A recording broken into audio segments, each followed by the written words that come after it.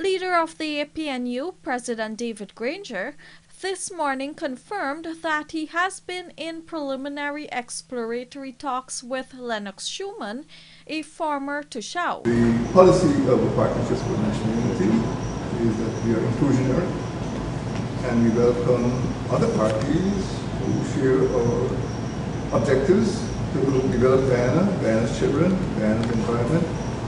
And Mr. Shuman has given me the assurance that there are areas of convergence between the Liberty and Justice Party, LJP, and what he thinks the APNU stands for.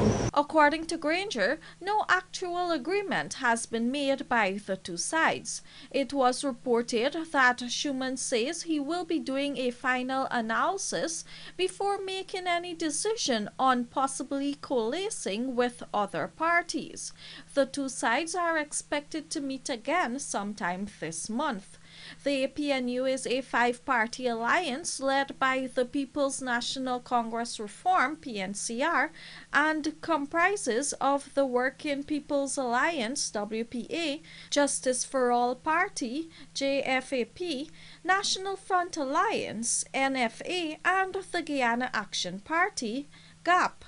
The PNC-led APNU has managed to pull in most small parties in Guyana, including the country's largest third force, the Alliance for Change, which it coalesced with back in 2015 to get into office. In fact, these talks between the LJP and the APNU comes even as the APNU is in the process of reviewing the Commonsburg Accord with its minority coalition partner. We are multitasking.